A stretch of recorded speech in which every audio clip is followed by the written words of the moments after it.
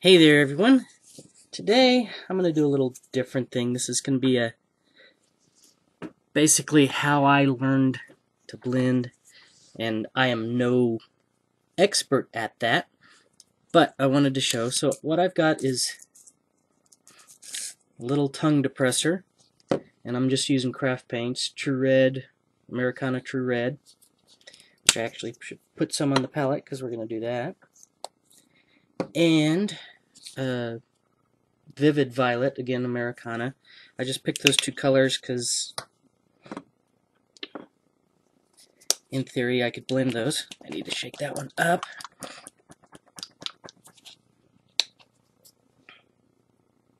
Which has now made a mess on my palette. Okay. So, just to show, I thought I had two toothpicks. I was going to just do one. This is the mess. So we'll just ignore that one. So I've got the red and I've got the purple.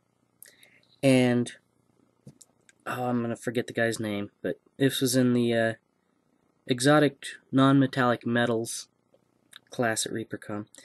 And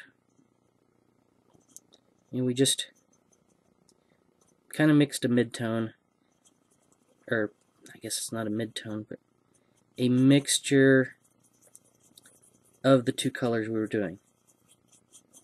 It seems really dark, and I want to get to a middle color. And in theory, I should do another one here with just a little red, and then another one over here with a lot more red. Which I guess, really in theory, we could just swirl all this and get a blend on the palette actually. And I'm not using a wet palette here, but that's probably better. And I did all of that painting with like this big brush, but we're going to skip that.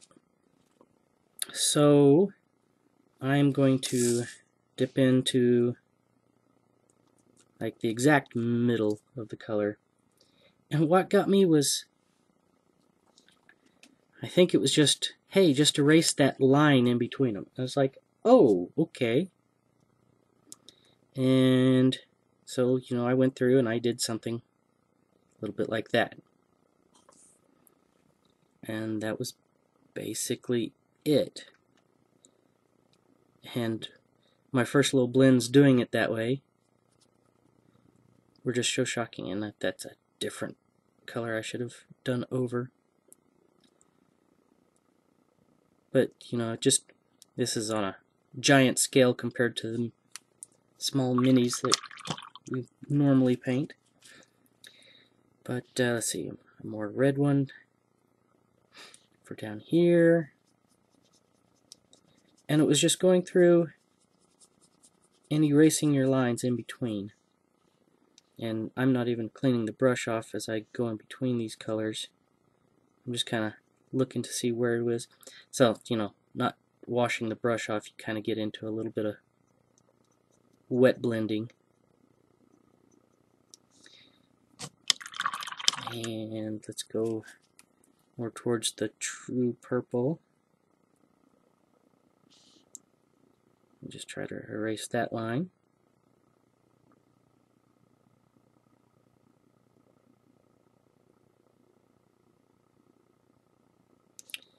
And still a little red there. So let's get more purpley here.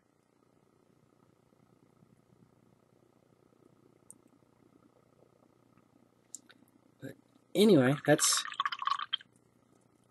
pretty much fully my plan for blending from now on. Is just going through and erasing my lines. And of course, this still does show lots of layers, but with the palette spread right there, you can really just go through and pick whichever color you think isn't working quite right. Like I've still got a lot of purple. I would probably put, well, let's do it. Shoot. No reason not to. I put it on the wrong side of the palette, but just some pure color of that one that I was doing. Just tracing it, and maybe we grab a touch of the red. And that was way too much red. Let's undo that. Yeah, that was too much red, and I think I screwed it all up.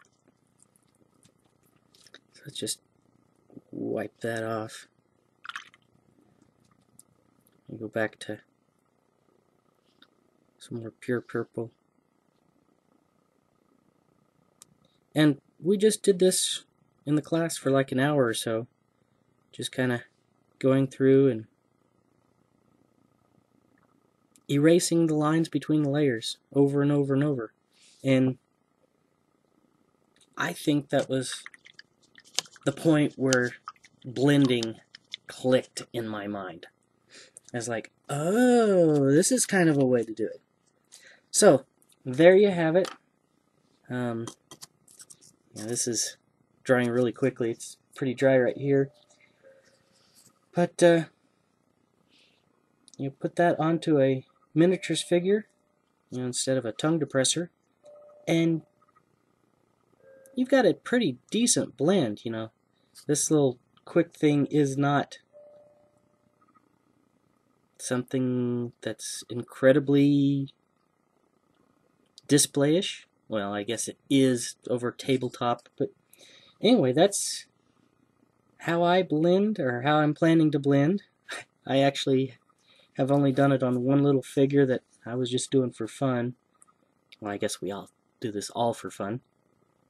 But I'm planning to do it on at least 2 other figures and really try hard to get it the way I want it to look.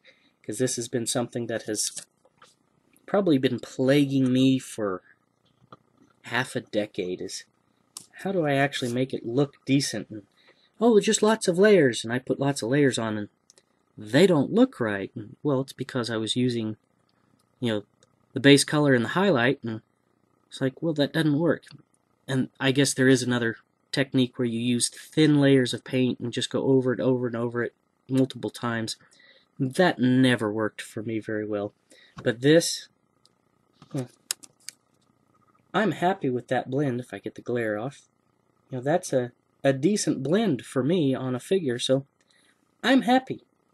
Anyway, this video's run much longer than what I actually had planned, but there you go. There's how I blend, and hope it helps someone out there. See you around. Bye.